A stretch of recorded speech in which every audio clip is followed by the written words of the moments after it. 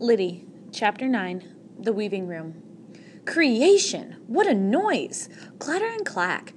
Great shuddering, moans, groans, creaks, and rattles, the shrieks and whistles of the huge leather belts on wheels. And when her brain cleared enough, Lyddie saw through the murky air row upon row of machines, eerily like an old hand loom in a Quaker Stevenson's house, but as unlike a nightmare, for these creatures had come to life. They seemed moved by eyes alone, the eyes of neat, vigilant young women, needing only the occasional swift intervention of human hand to keep them clattering.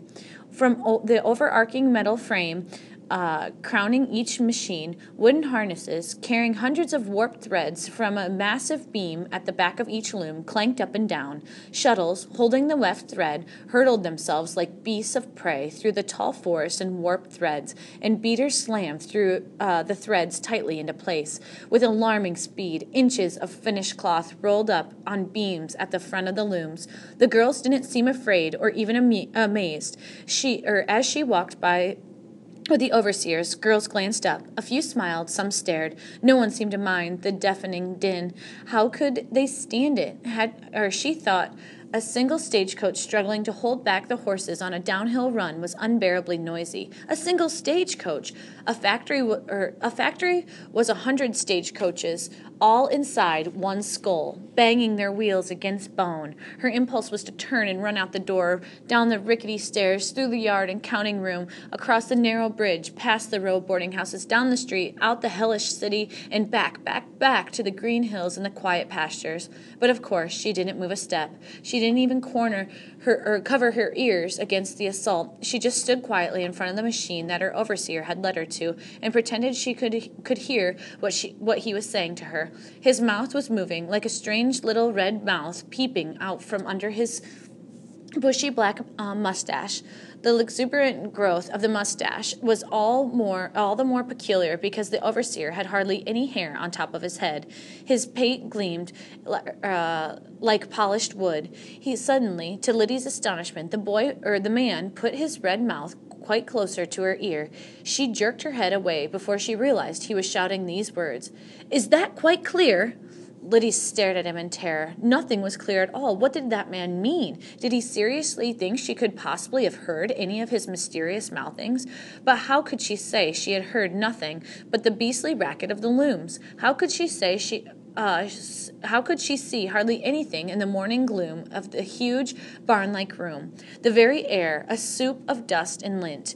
She was simply standing there, her mouth open, with no words coming out, when an arm went around her shoulder. She shrank again, for the touch before she saw it was one of a young woman who tended the looms. Her head was close enough to Lyddie's left ear so that Lyddie could hear her say to the overseer, "Don't worry, Mr. Marsden, I'll see she settles in."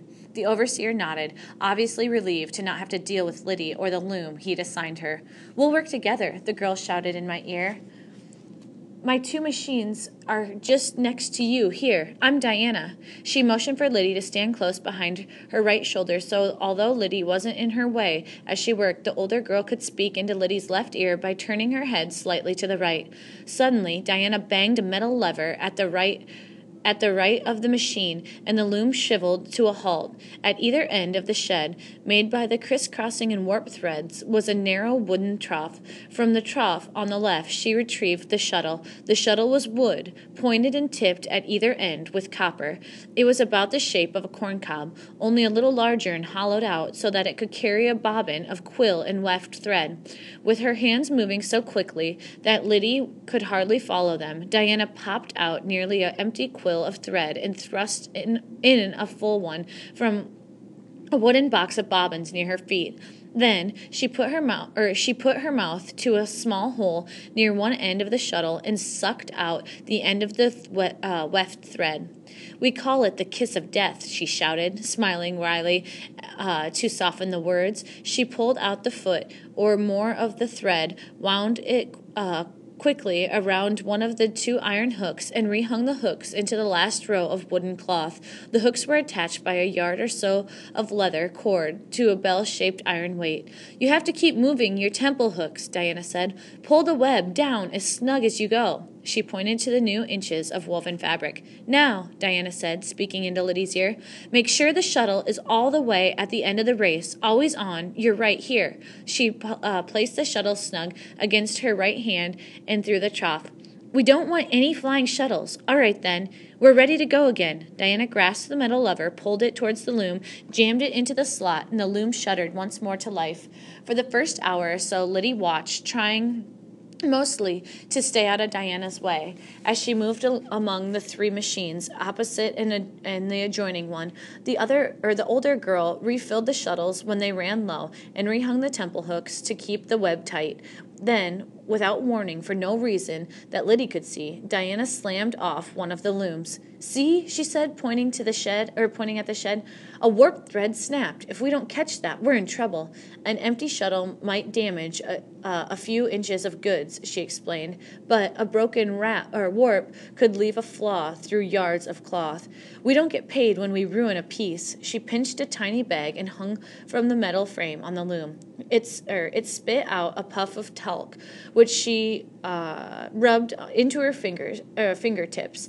Then, fishing out the broken ends of the warp, she showed Lyddie how to fasten them together with a weaver's knot. When Diana tied the ends, they seemed to melt together, leaving a knot invisible. She stepped aside. Now you start, she said. Lyddie was a farm girl. She took pride in her strength, but it took all of her might to yank the metal lever into place. She broke into a sweat like some untried plow horse.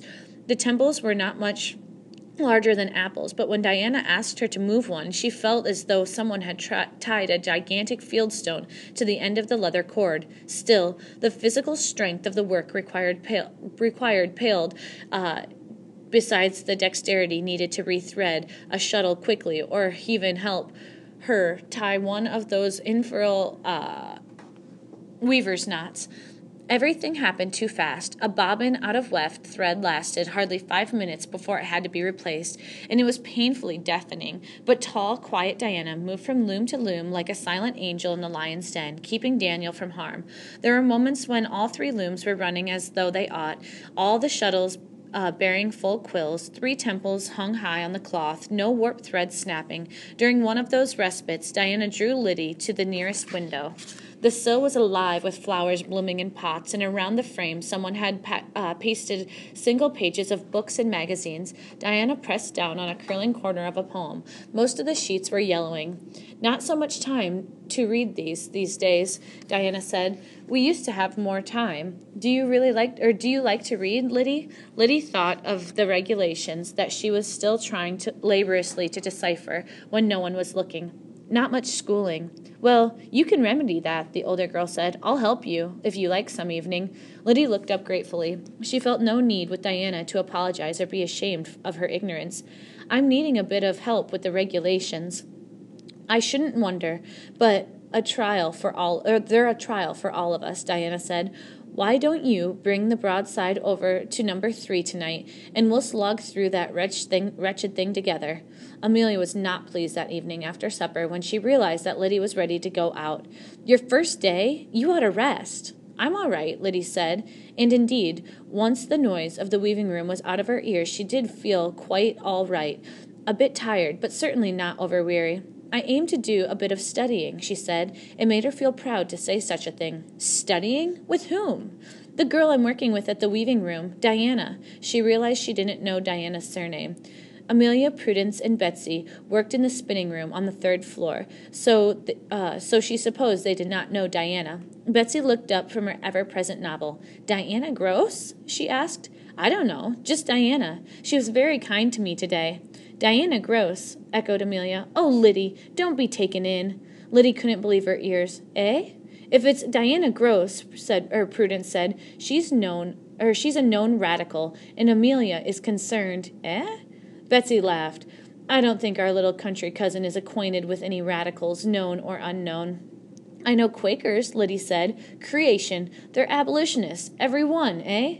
Hooray for you, Betsy put down her novel and made a little show, clapping her hands. Amelia was sewing new ribbons on her Sunday bonnet, and watching Betsy's performance, managed to jab a needle into her finger instead of a hat brim. She stuck her finger in her mouth and looked annoyed. I wish you wouldn't keep saying things like creation and A, Lyddie. It's so...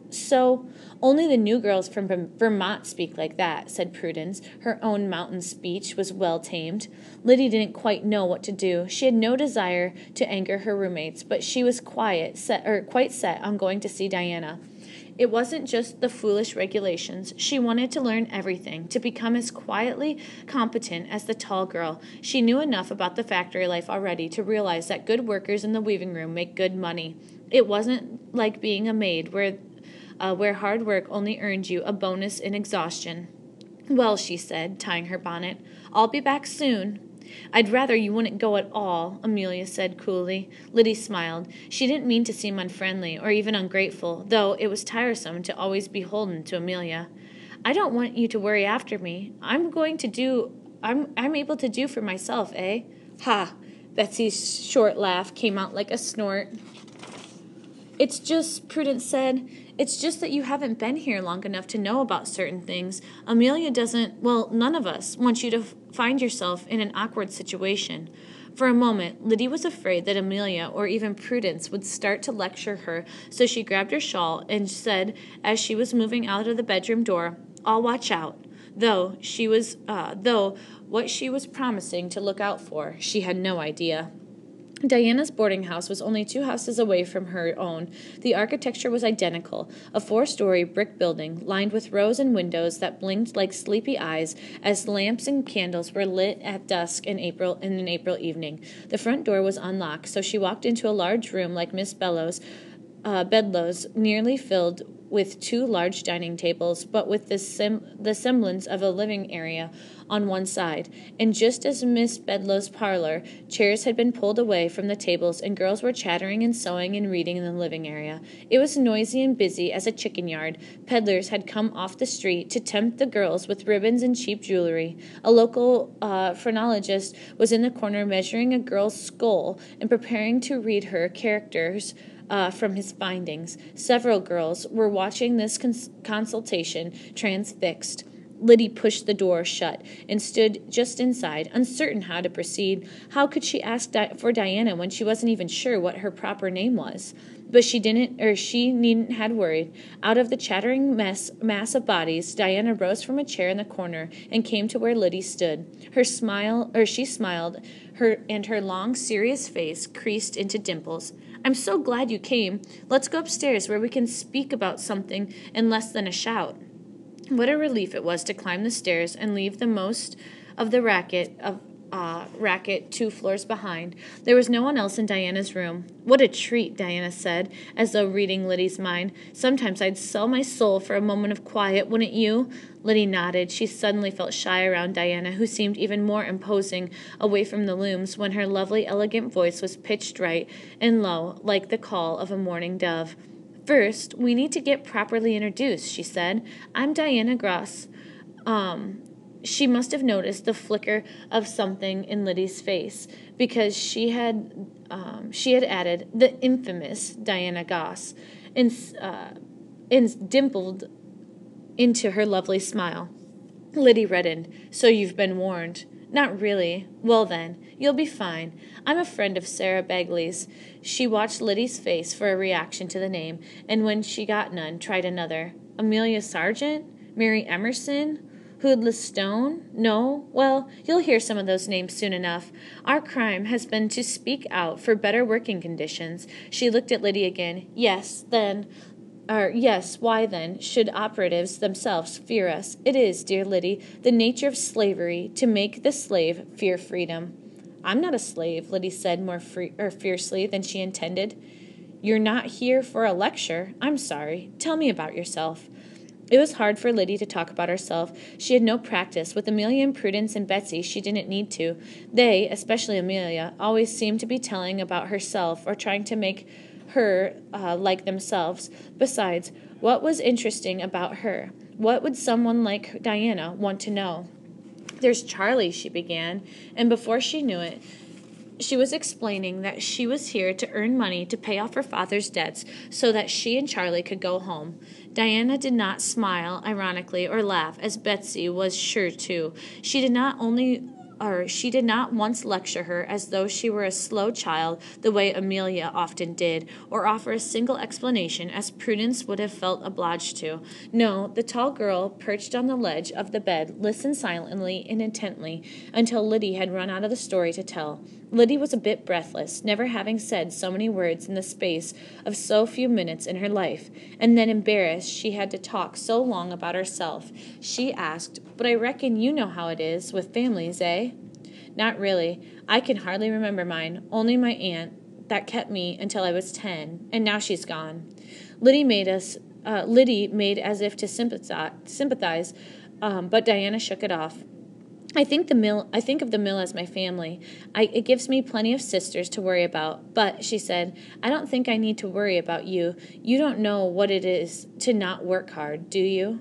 "I don't mind work. The noise," like Diana laughed. "Yes, the noise is terrible at the beginning, but you get accustomed to it somehow." Lyddie found it hard to believe, but if Diana said so, and I don't suppose you think a 13-hour day overly long either. Lyddie's days had never been run on clocks. "I just work until the work is done," she said, "but I never had to leave to go paying calls in the evening before." "And the wages seem fair?" "I ain't been paid yet, from what I hear." "What did you get at the inn?" "I don't know, 50 cents a week, I think. They sent it to my mamma. Tryphinia said the mistress was like to forget as not. I suppose Charlie—" Lyddie stopped speaking. Neither Charlie or her mother knew where she was. "Is something the matter, Lyddie?" "I haven't wrote to them. Charlie nor my mother. They don't know where I am. Suppose they needed her. How would they find her?" Lyddie felt a panic rising. She cut off from all of them. She might as well have gone to the other side of the world. She was out of their reach. "When will they pay me?" "If it's the paper you need. It's the postage, too. I'd have to prepay. They don't have the money to pay at the end." "I could manage postage." "I can't borrow. I've borrowed too much already." But Diana quietly insisted. Lyddie owed it to her family to let them know right away, she said. She brought out a paper, pen, and ink, and a sturdy board for Lyddie to write upon. Lyddie would have felt shy about forming letters so laboriously in front of Diana, but Diana took a book and made Lyddie feel as if she were alone. "Dear Mother, you will be surprised to know I am gone to Lowell to work. I am in the weaving room at Concord Court. I board at number 5. If you write me. Everyone is kind, and the food is plenty and tasty. I am saving my money to pay the debts. I am well. I trust you and the babies are well too. Your faithful daughter, Lydia Worthen." It seemed extravagant to take another sheet to write to Charlie, but Diana had said that she ought to write to him as well. "Dear brother, do not be surprised. I have gone to Lowell for a factory girl. Everyone is kind. The work is all right. The machines are noisy, believe me. The money is good. I will save and pay off the debts so we can still hop. Ha ha.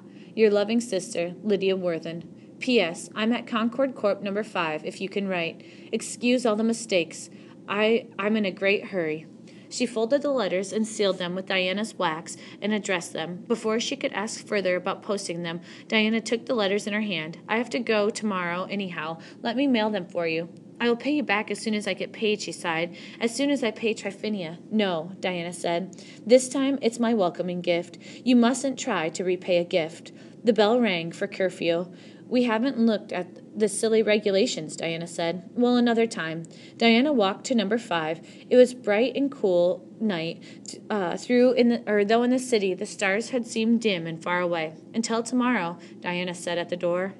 "I'm obliged to you for everything," Lyddie said. Diana shook her head. They need to know. They'll worry." The roommates were already getting into bed. "You're late," Amelia said.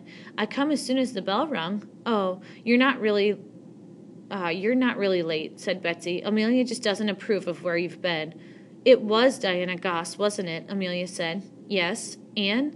Lyddie was taking off her bonnet and her shawl. "And what?" And what did Amelia mean? Amelia answered her own question. Did she try to make you join? Lyddie folded her shawl, still uncomprehending. She means, Betsy said, did she tie you up and torture you until you promised to join the Female Labor Reform Association?